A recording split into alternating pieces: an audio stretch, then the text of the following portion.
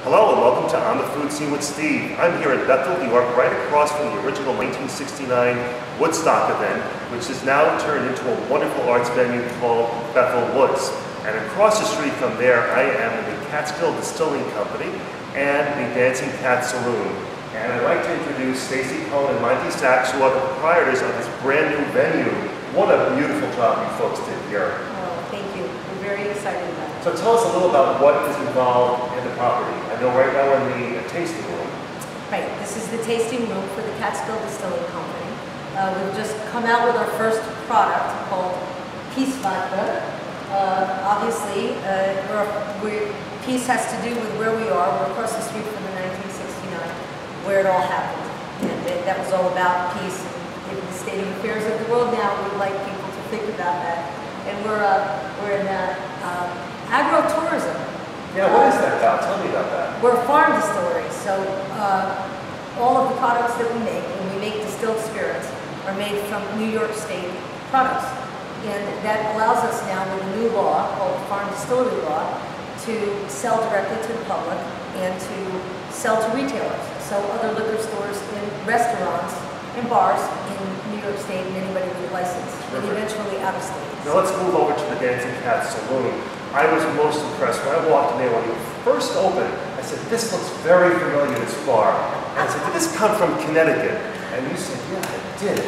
And I said, it comes from 500 Lake Street. And Monte, you're originally from Connecticut. I am. I'm from Bethel. Okay, so you used to hang out from what I hear, Stacy told me, in the 500 Lake Street. Absolutely. So you went and you saw this bar that you're looking for. You said that you were looking for a bar that had to fit a certain personality. That's right. And you went to this, was it before it auction? We were looking for a local bar, but we ran out of time because the restoration of the building was ready for the bar. So we went into the city, and from the city, somebody recommended there was a place if we wanted restaurant equipment.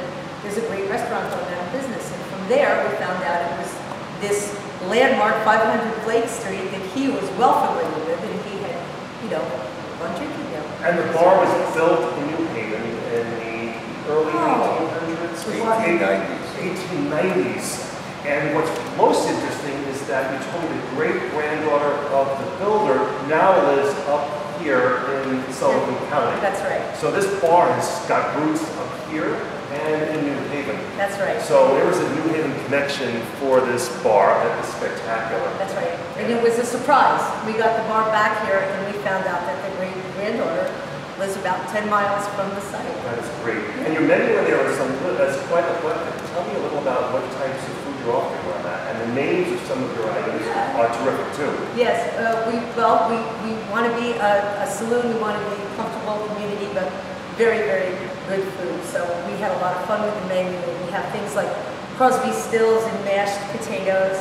We have the Hendrix hamburger, and then we get some upscale stuff there too. But with our customers, we come up with names of performers that were in at the Woodstock Festival, 1969. And speaking of performing, you invite local community visitors to get up on the stage and perform. Yes, I say we are all about music, art, community, and history, and of course, great distilled spirits. Yes, and there's one more thing about this distillery. You're going to be open to the public, or are open to the public, Yes, for tourists. yes. As of right now.